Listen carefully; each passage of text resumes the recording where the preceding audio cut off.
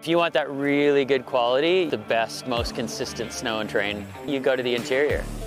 People are coming to the Powder Highway for that specific deep powder. Our reputation is for quality snow, and you can have these amazing experiences. And those experiences are becoming more challenging. That's the thing that's going to happen to the Powder Highway. There's going to be a large number of rain events. Seasons are going to be shortening. I've been a skier my whole life. I've spent 40 plus years on snow on the West Coast. The one consistent thing that I've seen is that it's just getting weird.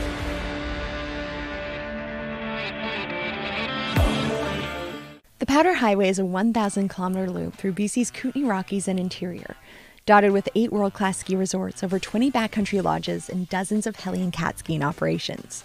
In fact, it's the largest concentration of ski services in the world. And for good reason. The Powder here is legendary. I think the Powder Highway is a skier's journey. You know, it's not high-end tourism, it's not fancy resorts and 5-star dinners. It's for skiers. It's for people that want good snow and a cool experience and a real bit of BC that's in a way getting harder to find. And so the Kootenays and that region, there's a vibe there that's pretty cool. But what happens to that vibe if the powder of Powder Highway disappears? Ski regions across Canada and the world are being threatened by a changing climate. These disturbing pictures from Europe around New Year's 2023 showed green grass where snow should be at some ski resorts, limiting access and forcing some to close entirely. Some studies have even suggested that only resorts above 2,500 meters will be operational by the end of the century, and the ski resorts that line Powder Highway are no exception. Back in the 2014-2015 ski season, BC saw one of their worst winters on record. Even places like Fernie was seeing green grass on the slopes, and some resorts were forced to end their season early. The ski industry was hit hard. Many called it a wacky year, an anomaly, but according to researchers from the University of British Columbia, that might not be entirely true. The average condition in 2050 will be like that really bad winter that I'm talking about, 2014, 2015. That'll be the average. So if that's the average, 50% of the years are even warmer than that, right? Michael Pidwerney and his team have been using spatially interpolated climate data generated by a software database to get a clearer picture of what snow forecasts will look like for BC ski resorts in the future. So the main variables we were looking at was temperature, precipitation in the form of snow, and rainfall, because, you know, essentially as it warms up, what you're going to get is less snow, more rain. And then we did some modeling of the length of the ski season. They mapped out their findings for best and worst case scenario. Best case, an increase of about 2.5 degrees Celsius. Worst case, an increase of about 4.5.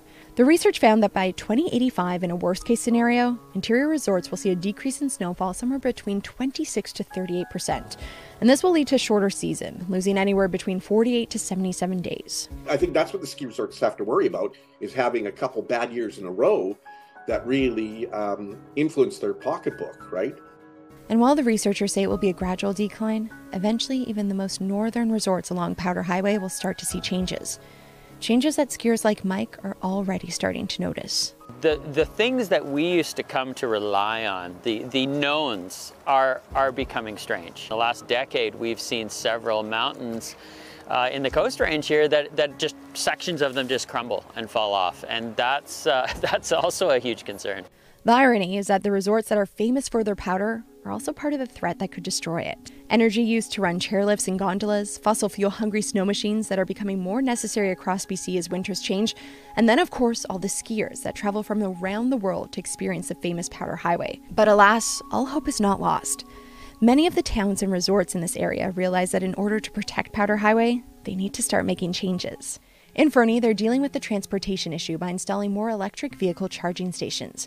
While in Kimberley, they've turned an old mine into a solar panel facility that has the capability to power hundreds of homes.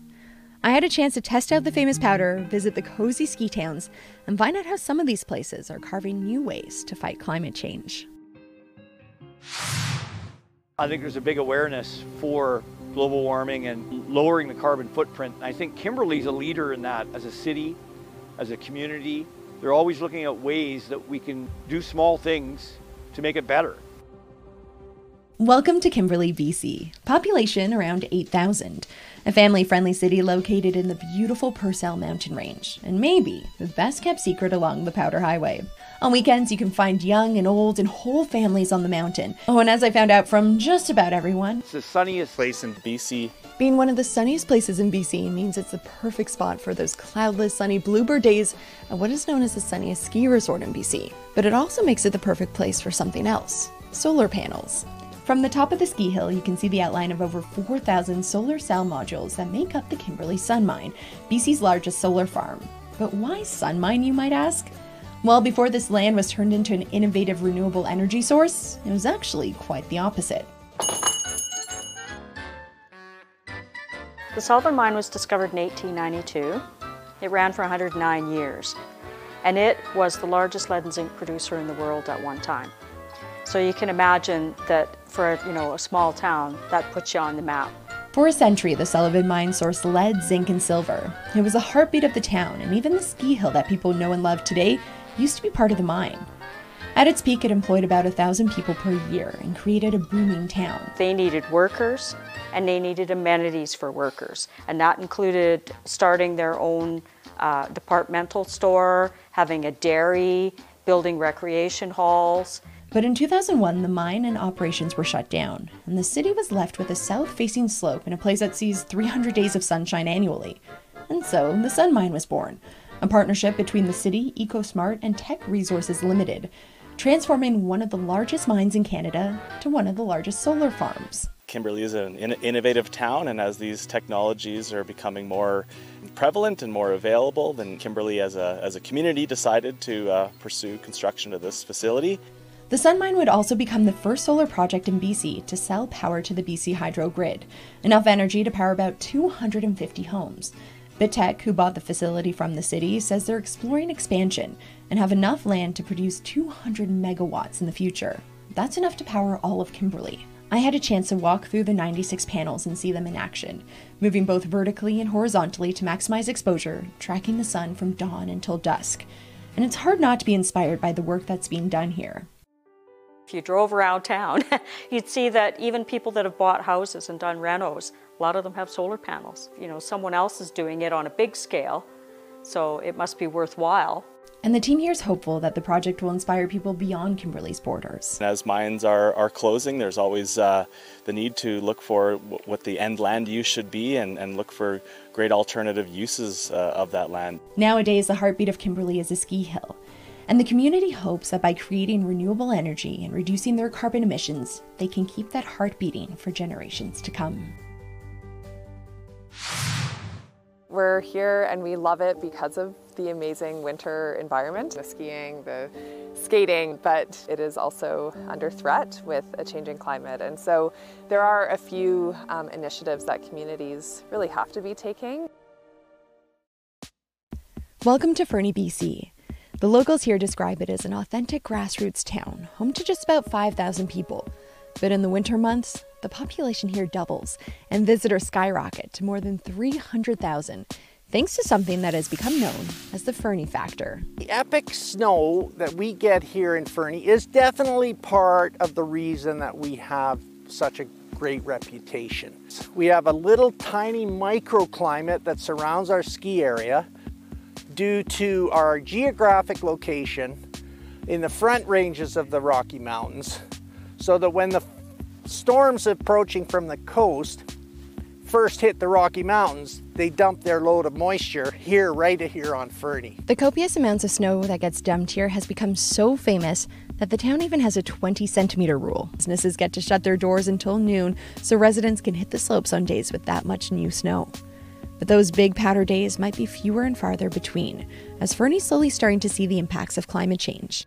In 2014, like many other ski resorts across BC, Fernie was the victim of a low snowpack year, and at times there were even green patches under the chairlift. But that year wasn't a fluke. Researchers say that there will be more seasons with less snow in the future as human activity continues to warm the planet. In fact, a team at UBC predicts that the year we saw in 2014 will be the average by 2050. One way the town is trying to preserve the ski conditions is by lessening the impact of their many visitors.